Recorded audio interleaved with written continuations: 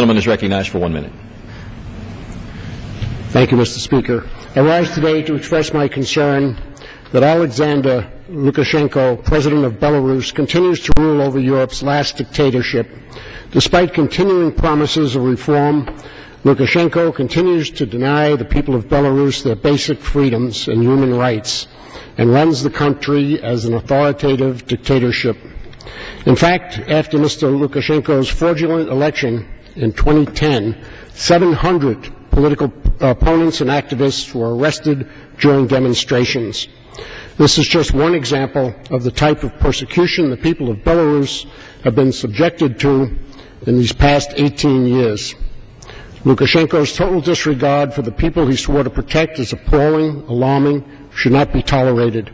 I am here today to draw attention to this matter and publicly condemn Lukashenko and his regime for their continuing oppression of the people of Belarus and offer my support for the country's civilians and democratic forces. Thank you, Mr. Speaker. I yield back. For what purpose does the gentleman from Minnesota seek recognition? To address the House.